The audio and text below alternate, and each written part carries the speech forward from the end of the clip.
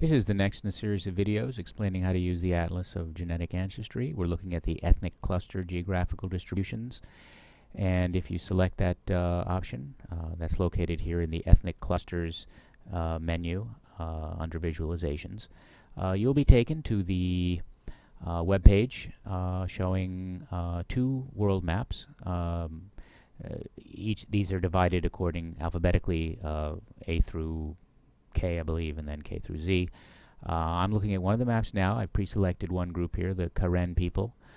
You can pick any one of the ethnic groups here, and the map will change to show the global distribution of that ethnic group. Here we see that the Karen people are located in Southeast Asia, in these countries here. If you put the cursor over the country, there will be a pop-up window showing the population in that country. That may happen more or less quickly depending upon your computer and what else you're using the computer for at that time. Here we see that Thailand has 308,000 of the Karen people, and Myanmar, which is just north of Thailand here, houses a population of 4.5 million of this ethnic group. Now, you also want to take a look at the fact that you have some choices here.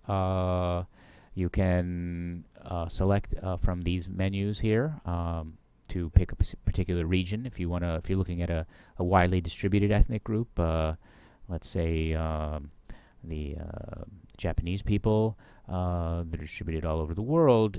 This will show all the countries that they're distributed in, and if you select a region, then you'll be zooming into that region and seeing that region in more detail, as I've done here in the upper map.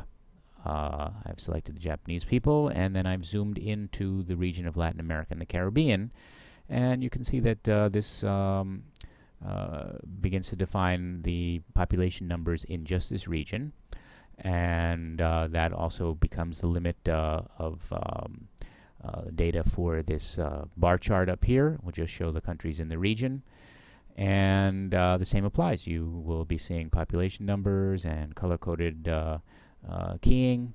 There are quite a few options on these maps. They're free for exploration. All these different buttons will do different kinds of explorations and data analyses. And this is a rapid way of seeing the global distribution of any ethnic group presented on this website.